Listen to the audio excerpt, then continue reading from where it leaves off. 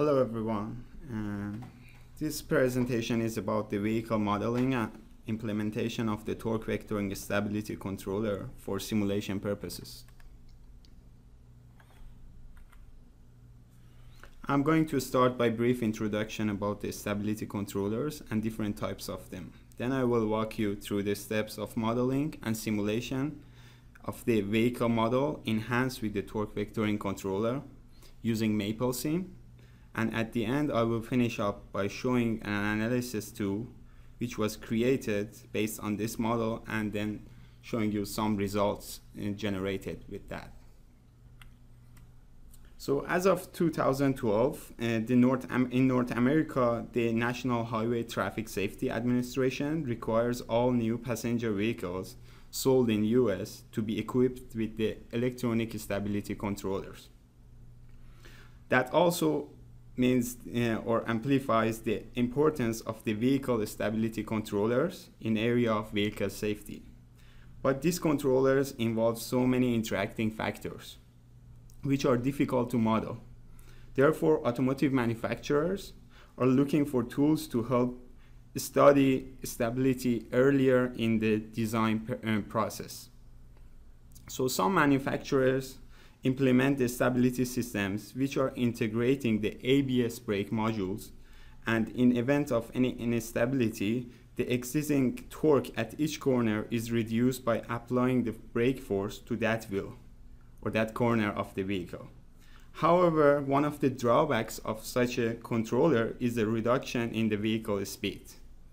But torque vectoring systems can get power to any wheel instantly without having to use the brakes or cutting the power of the vehicle. Now let's take a look at two of these controllers side by side. So on the left we have the vehicle with independent wheel braking controller, and on the right vehicle enhanced with the torque vectoring controller. While these vehicles are driven on the straight path, the controllers act normal and both vehicles perform the same, and there isn't any correction required by the controllers. But while these vehicles follow the curved path, the controllers try to keep vehicles on the desired paths. On the left, the independent wheel braking system reduces the driving torque transferred to the wheels and applies the brake force to either inner or outer wheel for understeer or oversteer conditions. However, on the right, the torque vectoring system doesn't decrease the magnitude of the driving torque, and it only changes the ratio between left and right.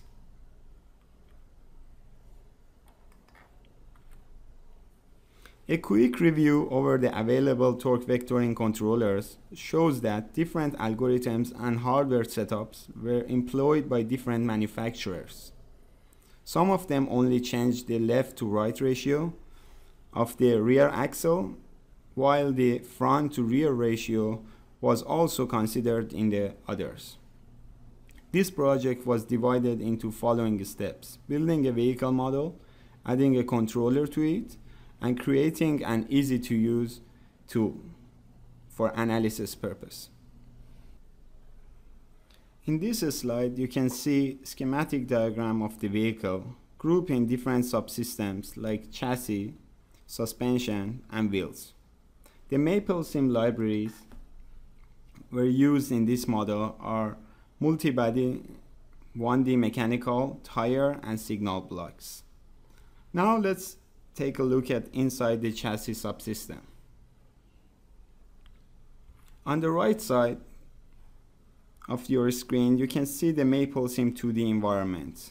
So a rigid body was dragging into the environment to represent vehicle CG mass, and three rigid body frames to represent the vertical and longitudinal translations from center of gravity points to the front and rear axles, and 4 extra rigid body frames to account for the lateral translation from midpoints to the left and right wheels.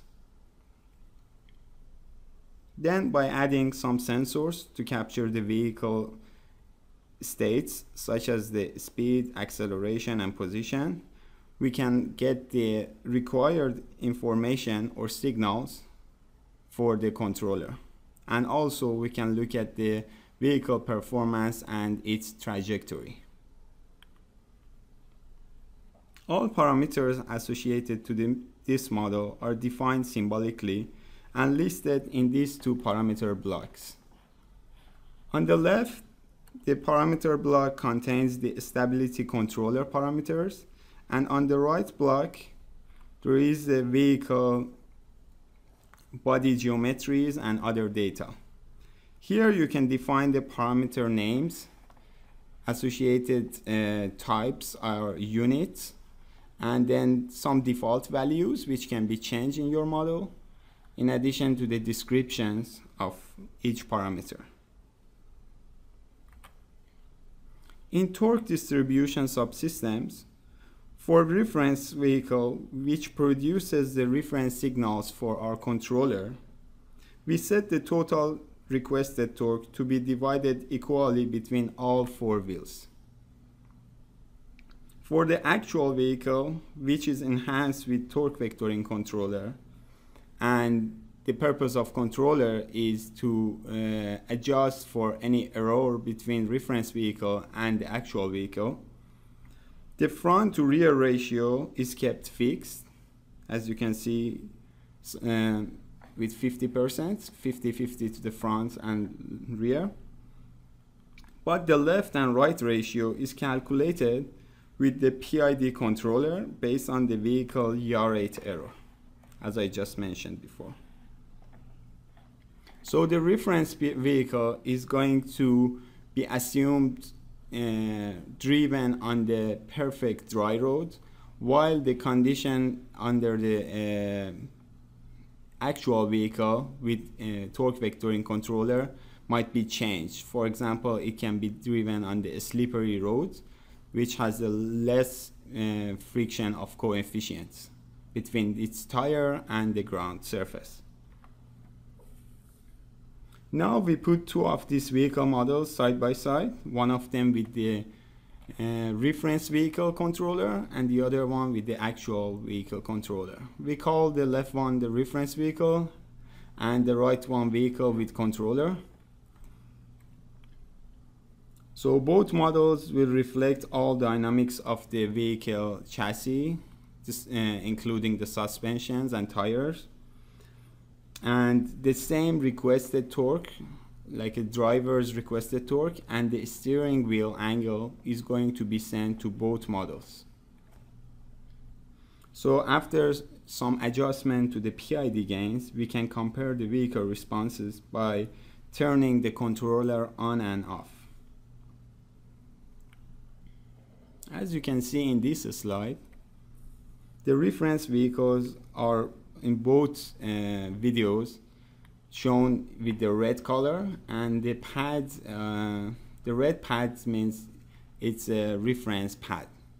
On the left, with the controller off, the green vehicle starts to deviate from the reference pads. But on the right, when the controller is on, the vehicle starts to adjust for the error or reduce the error in the yaw rates between both two vehicles, and then at some point it's getting closer to the reference pad. When the modeling in Maplesim is completed, we can link that model to Maple worksheets. As you can see in this slide, I'm going to open up that worksheet associated to this model.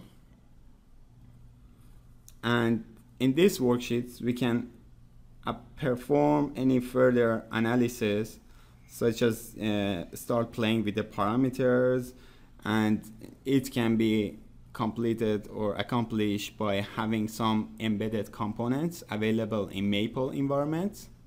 So we can create or design our analysis tool. In this worksheet, the embedded buttons shown with the red ellipses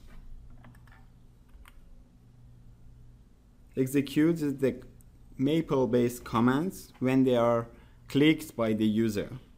And the boxes surrendered by the purple rectangulars are accepting the numbers which can be substituted with the current parameters of the model.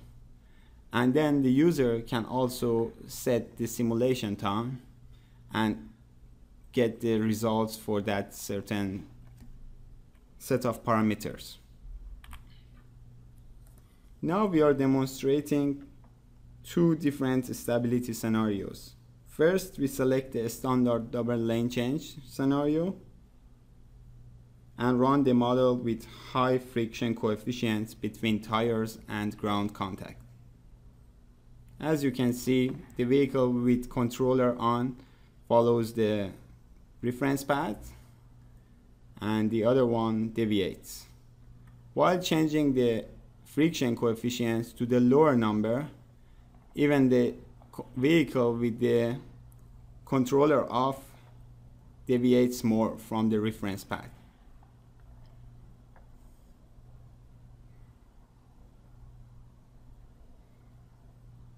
Now changing the scenario to full step steering angle and first running for the dry path,